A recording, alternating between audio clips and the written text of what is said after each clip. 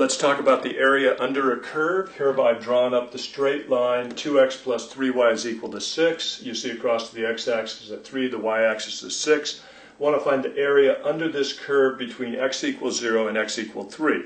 Now I already know how to do that problem with algebra just using the formula for the area of a triangle, but I also want to do it with integration so we can see that our results with integration match the results we already know. So first thing I'm going to do is I'm just going to go out to some point x on the x-axis. I'm going to go up to the curve from there, and so that will get me to the point xy. And then I'm just going to draw in a little test rectangle here that looks like this. Now I go out to the point x on the x-axis, then the width of that test rectangle is just going to be some little thickness I'm going to call dx, very small thickness. The height of that, of course, is y because it goes up to the curve from there. So I can say that this little test rectangle that looks like that has a thickness of, that has an area of dA. I'm going to call it dA, which is equal to its base, dx, times its height, y. So y times dx. So that's the area of my test rectangle, and what I want to do is take this test rectangle and just kind of move it from over here at x equals 0 all the way over to x equals 3, add up all the areas as I go, and I'll have the area under that curve. Now I'll talk more about that in a minute, but first let's actually do that. So if dA is equal to y times dx, that means that A, the actual area, is going to be the integral from 0 to 3 of y times dx. Okay, and then I see, okay, I want y right here, so what I'm going to do is solve this for y. So y is equal to, let's see, negative 2x on that side divided by 3, negative 2/3 x, plus divided by 3, I end up with 2. So there's my equation solved for y, so I'll substitute that in, and I have the integral from 0 to 3 of negative 2/3 x plus 2 dx. Okay, and that's pretty easy to integrate. I'm just going to integrate it as negative 2/3 times, when I integrate x, I get x squared over 2, plus 2, when I integrate that, I get 2x, and then I want to take that and evaluate it between 0 and 3. So we'll just do that. So when I substitute 3 in for x, I end up with negative 2/3 times 3 squared is 9 halves, plus 2 times 3 is going to be 6, minus, when I substitute 0 in for x, that term is 0. When I substitute 0 in for x there, that term is 0, so that whole thing is 0. So what do I end up with here? Let's see, 3 divides into 9 3 times.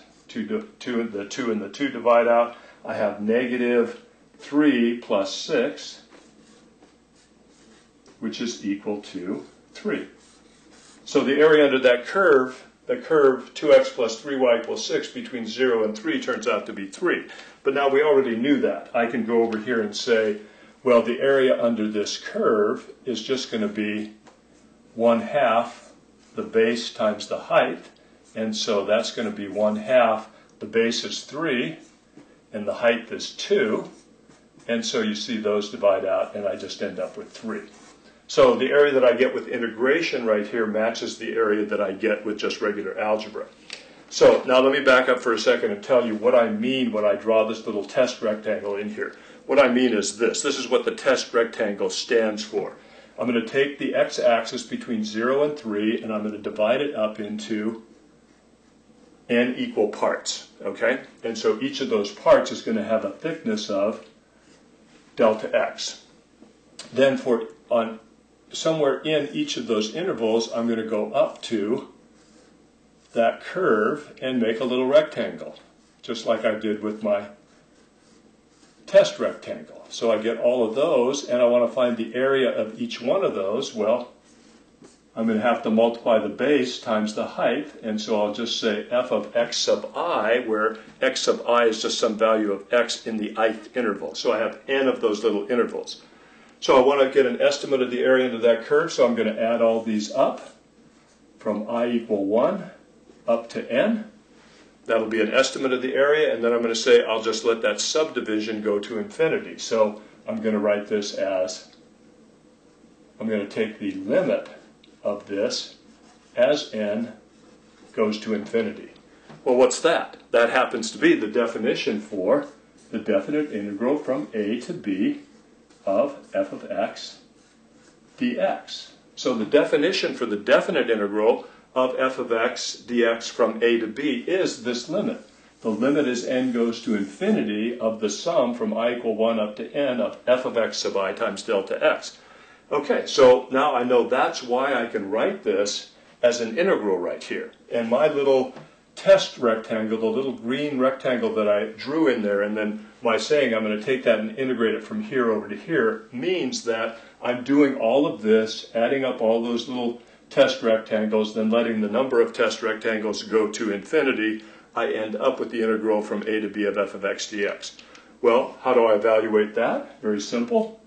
It's big F of b minus f of a, where f prime of x is equal to little f of x. So from here to here, that is a definition. From here to here, that's the fundamental theorem of integral calculus. So that's the fundamental theorem of integral calculus that allows me to write this integral right here as f of b minus f of a, where f prime is big F of x is the antiderivative of little f of x.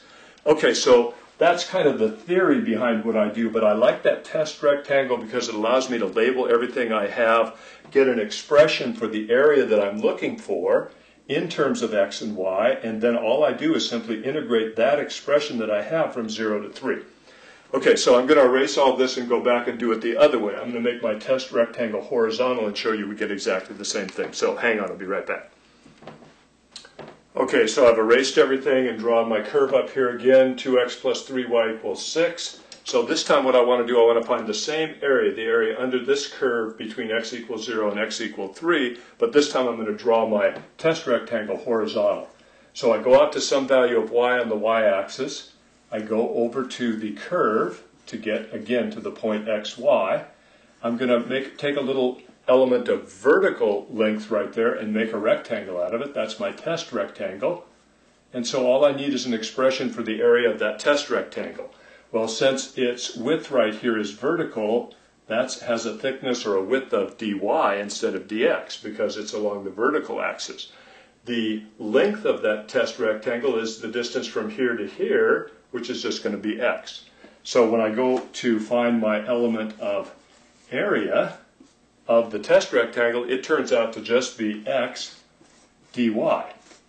And so it's x dy. I'm going to take all these little test rectangles, start down here, and add them all up from here up to here. So I'm going to integrate from 0 to 2 all these little test rectangles. That means that my total area will be the integral from 0 to 2 of x dy. So when I integrate with respect to y, I have to go from y equals something to y equals something. Now I need an expression for x, so I'll solve this equation for x. X is equal to, let's see, negative 3y plus 6, each divided by 2. So x is equal to negative 3/2 y plus 3 dy. And I'll integrate that, and I'll end up with negative 3/2 times the integral of y squared over 2, plus the integral of 3y, and I want to evaluate that at x equals 0 and x equals 2. Let's do that. So I'll put in 2 for y right here. Did I say x? From y is 0 to y is equal to 2. I want to evaluate at those two values of y.